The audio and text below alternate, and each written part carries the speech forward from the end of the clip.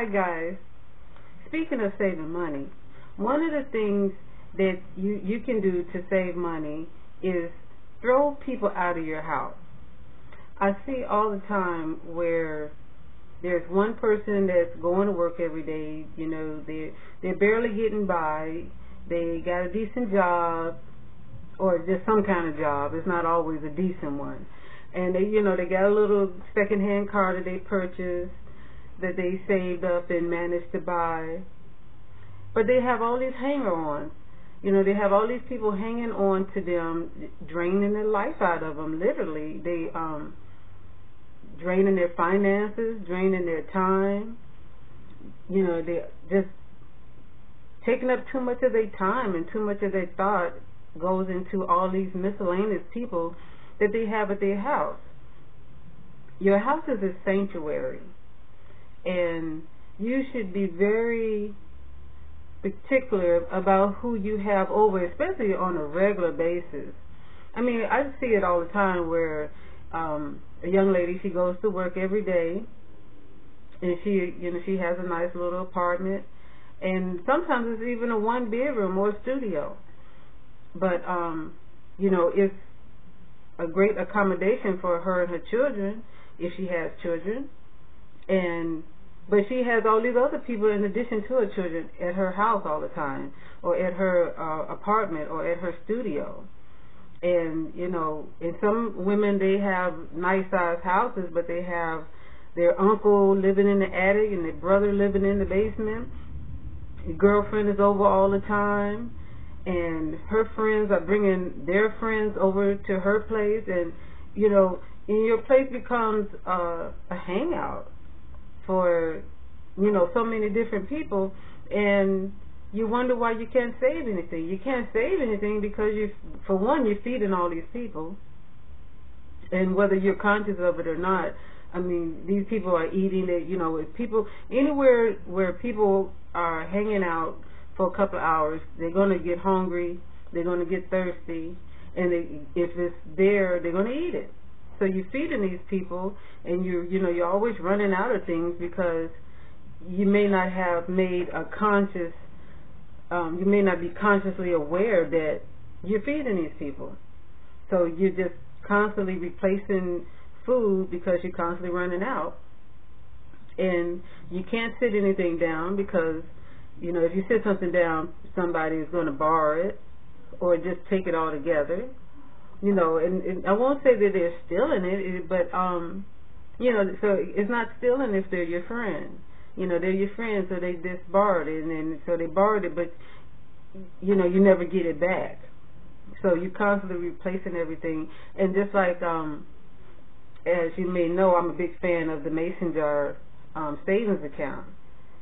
So, you can't have money laying around if you get people in and out of your house all the time, or if you have people living with you that's they're just living off of you, that they're not actually, they live with you, but basically they're living off of you, and that they're not contributing, and they're there all the time. So a part of your house being a sanctuary is having a place where you can go at the end of the day, even if you don't have a job, or even if you work at home like I do. At the end of the day, you want to be able to be at your house, or be at your apartment, or be at your studio apartment, or even if you're a van dweller, be inside your van. Wherever you live, a cardboard box, wherever you live, that's your sanctuary. And you don't want all kinds of, a large number of people just around adults. Adults don't need to be around other people's kids all the time. If you have adult friends and you have children, your adult friends you need to be with your adult friends elsewhere, away from your children. Once you become a parent, your house can't be the frat house anymore. Your house can't be the party house.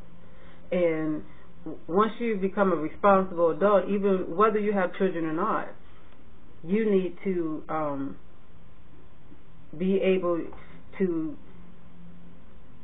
not have your things just come up missing. You need to be able to manage your money and manage your assets, and you don't need people breaking furniture all the time. You don't need people spilling stuff on the carpet all the time. And so, if you get people that stand with you and they're not contributing, they're not a relative of yours, they're not part of your program. And I've had friends in the past where they didn't live with me, and my house wasn't a hangout house, but I've had people where they can always tell you what you can do, what you should do with your stuff. How generous you need to be with your home, with your apartment or your house. You need to loan them your car. If they had a car, they would loan you their car. And it's funny, these people that talk like this and always telling you how generous you need to be with your time and with your money and with your house and with your vehicle, they don't have vehicles. They don't have houses, and they don't have a job half the time.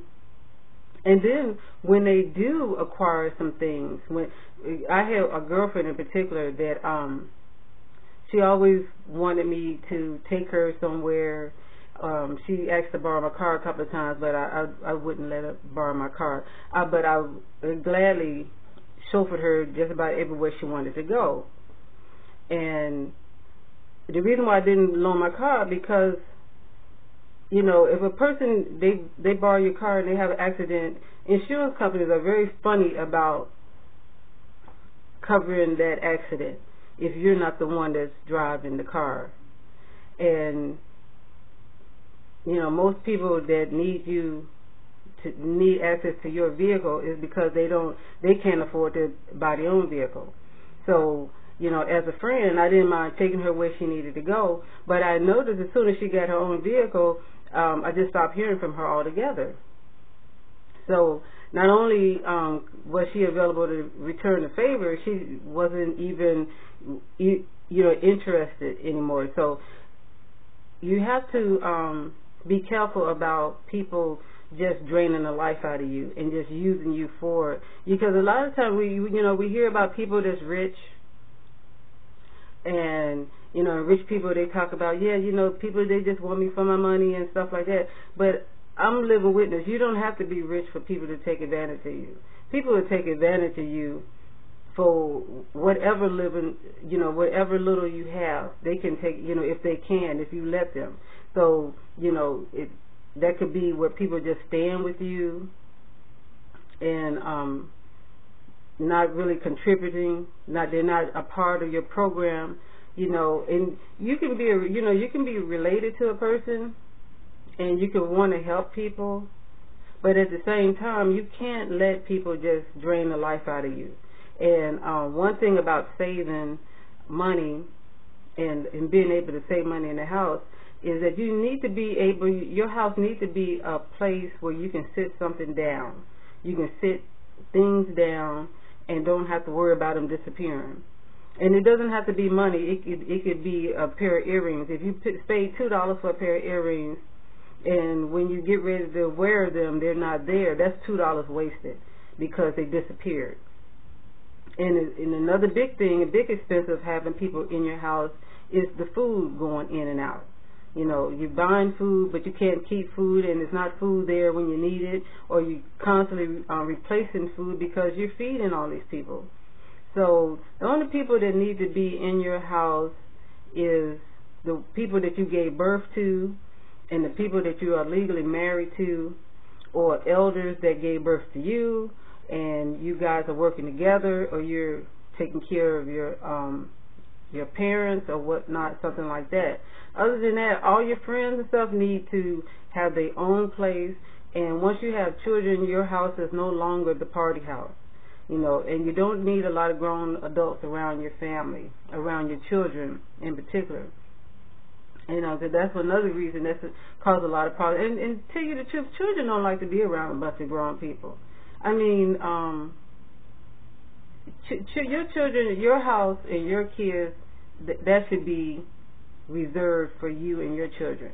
It shouldn't be other adults, around and intruding on their space.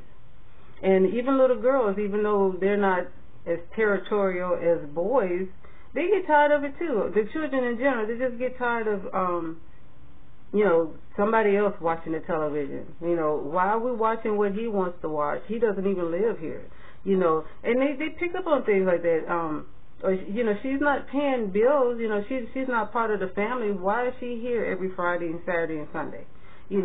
So your house should be a sanctuary where you can put things down and not have to worry about them disappearing. You can purchase food and not worry about it disappearing. And you can come home at the end of the day and relax. You don't have to have somebody in your face, every day. You need to be able to hear your own thoughts. And in fact, the same girlfriend that I had mentioned earlier, she used to call me at 7:30 every morning to find out, to ask me what I was doing. That was because she wanted me to take her somewhere during the day. And I had to tell her, after she did that for about a month or so, I told her, I say, I haven't even decided what I'm going to do yet. You have to program your own mind, and put together what it is you're going to do during the day. You got to kind of figure out, okay, what I need to make a priority for, what I need to do first, and it becomes part of your program.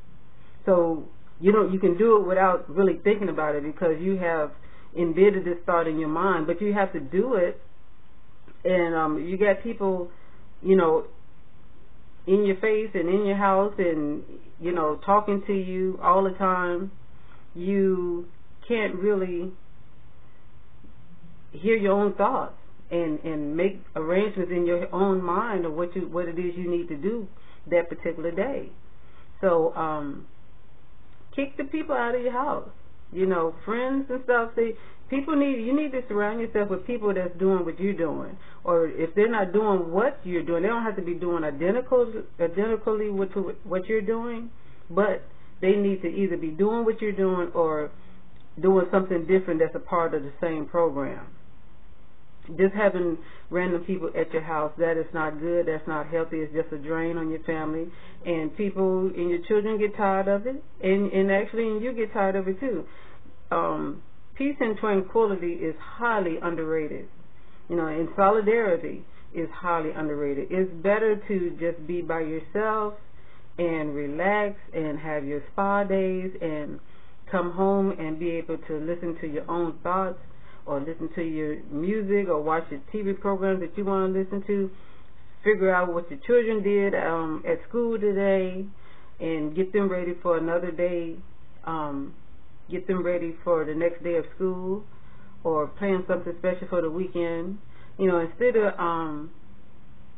don't spend too much time with socializing, all the time. You need a little socializing, you need a little social time, but not at your house. And you don't need people living with you that's just a drain on your family and just in your face and in your ear all the time. And and listen to their issues and everything, issues that have nothing to do with you, and they have no contribution to your issues as well. So keep your party friends and your social life separate from your kids and your house and your family. When you come home at the end of the day, that should be a place where your kids can relax without stepping around and stepping over other people, and your finances will thank you because whoever is staying in the attic, they're not eating up all the food, and whoever's staying in the basement is not eating up all the food, and the bunch that comes over on the weekend, they're not eating up all the food, and it just makes it for a much quiet, pleasant place to live and a more productive life. Because you're able to accumulate things. I have $10 right here that You know, I can leave it right there. It's on the floor. I can leave it right there, because I don't have to worry about nobody picking it up or mistaking it for being theirs, because it's nobody here but me and my son. And that's what you want. When you're at home, you want to be able to relax.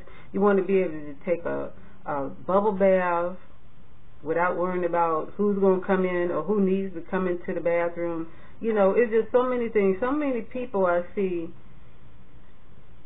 they don't really get a chance to grow up because, you know, they always have their friends. You know, they still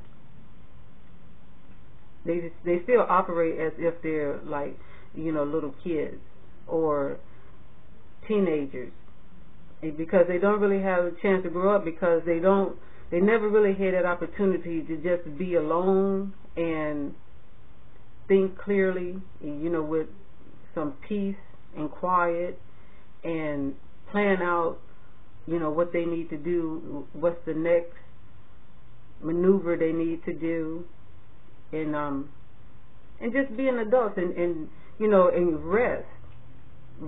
You need to get a good night's sleep every night. Whether you're 22 or 52, you need to get a good night's sleep every night, and you need to you know, be able to make plans and have a budget, establish your budget, and keep food in the house, and not have a whole bunch of adults around your children. Like I say, I mean, it's a sad truth, but you have to, once you have children, you have to make different provisions. You know, everything you just can't be, you know, just whatever. You know, it's like, no, you get to have a solid plan in place once you have kids, and they love the peace and quiet too. You know, it might be kind of fun. You know, they might like certain people, and it might be kind of fun to have certain people around sometimes. But for the most part, they need their space. And you need your space too.